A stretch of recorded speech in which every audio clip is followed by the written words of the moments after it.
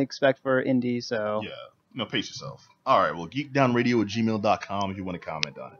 Now we have kept our in-house guest waiting long enough. I want to turn the microphone over to Fem Bones. Yeah. Lowdown on Revenge of the Robot Battle Nuns. Fem, how you doing? Oh, I am doing so well. I can't say how excited I am about this show. Like, we took a year off from this show. It's actually our 5th run doing it, and most of our cast has been with us since the first time we did it. And every time I see them, they're like, when are we doing Robot Nuns again? When's it coming back? We've had some of the same fans come back for all 5 runs, and again, they're like, when is it coming back? Do you have more dates this year? What's going to happen? Are the same, like, because we change things little bits every single time. The story gets more detailed, the characters get more intricate, and it always gets more and more ridiculous. So people are always like, what's in store this time? And what's in store this time is pretty gross. So I'm pretty excited about it. That's awesome. It's going to be amazing. You take the kids now, it's going to be disgusting. Oh, it's going to be revolting. That's so good. Oh, I like inside it. out.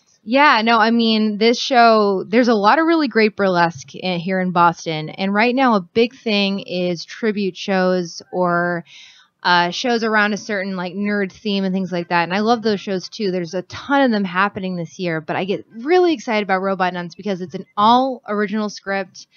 It is being turned into a comic book slowly, actually, by yours truly. Too. Tell us about that. That's freaking cool. Yeah. Well, I'm a graphic artist, and I've done a little bit of comic work here and there. And it is my dream at some point to turn the entire story into a 300 to 500 page graphic novel.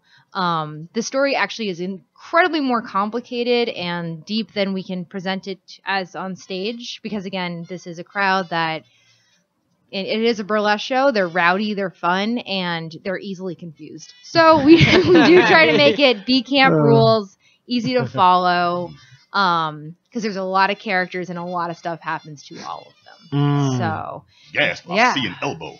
Going on. But basically, it's an apocalyptic sci-fi gorlesque live show.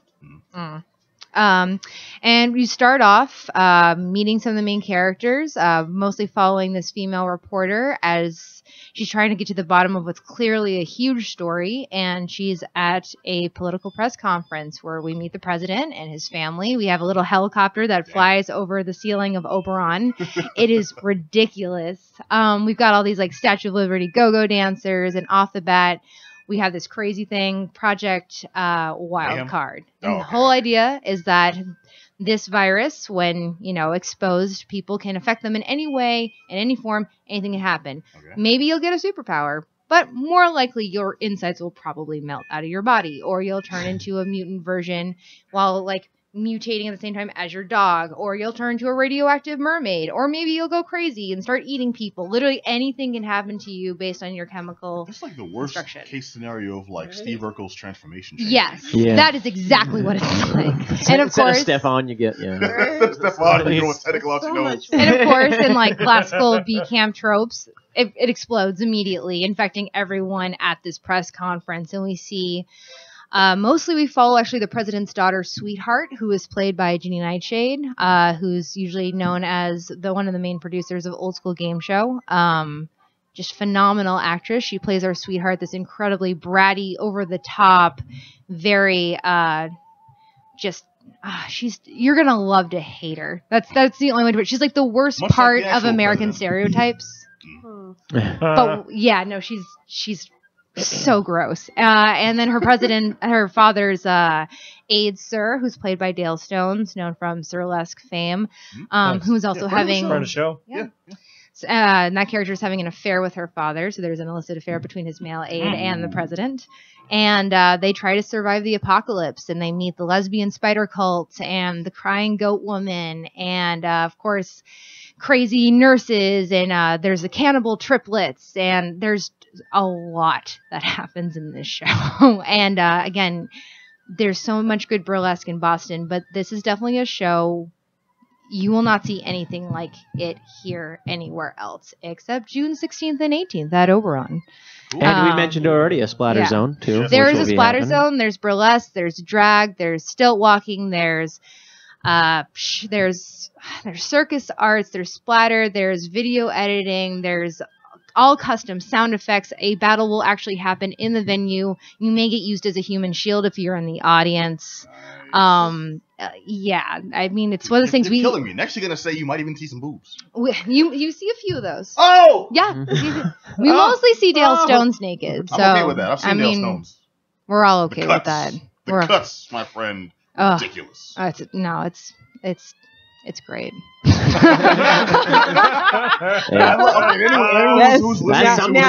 that is an endorsement. Who's just listening now, watching? Great. We really just lost Bones here to a reflection. I purposely moved back out the shot so people could see her. So if you're watching her on Twitch, you can just zoom in on her face. It just saw that zone out of Mr. Stones. I must say that is one riveting endorsement. Thank you. I actually also play probably the second most handsome man in the show. I play a male. You wrote me in the show? That's awesome. No. I'm talking she about said me. Second most handsome. Yeah. True. All right. Sorry. I wasn't listening. I didn't say fifth. Wow. You had to know where that was going. I can't help it.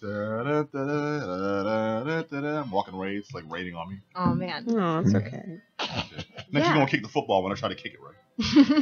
No, so you play a man. Rip it away. I do. I do a lot of drag kinging these days, which I really enjoy. And I'm also in my burlesque troupe, the Slaughterhouse Society, am probably one of the more physically strong and bigger people. So it just makes a lot of sense for me to often play male characters in our stories when one is needed. And also, I feel pretty studly when I put on a beard. So, me too. And I have a very attractive beard in this show.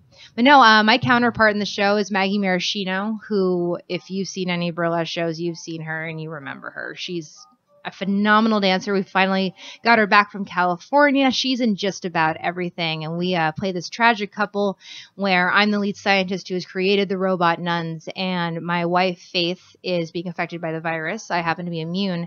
And to try and save her, I've found a way to replace her parts with robotic ones. But while trying to save her, I'm actually destroying any ounce of humanity she has left. So the only way to try to keep her alive is to actually silence everything about her that I love. Crazy. Yeah. That is. All right, now you were on right. We mentioned you're on the show because you've been on before. You were here to promote Pulp Friction and Spider Cult. Yeah. Now, how do those relate to this show? Oh, well, Spider Cult, we actually took a year off from Robot Nuns because I was approached to actually do a spin-off musical based off Robot Nuns. So Spider Cult was actually a prologue. Again, the story's super vast in my head. Like, if you sit me down, I can tell you a lot more about the story than what you see in the show. I'm very ready to make it into a comic At one point, format. man, the kids dressed as spiders and they get in this van. They travel the country with a dog. He's got a cigar. Like, it's crazy shit. It's crazy. They meet the Globetrotters and they meet Phyllis Diller. There's a whole burlesque. I've got this whole thing in the back, which is like all the pinpoints, putting it all together.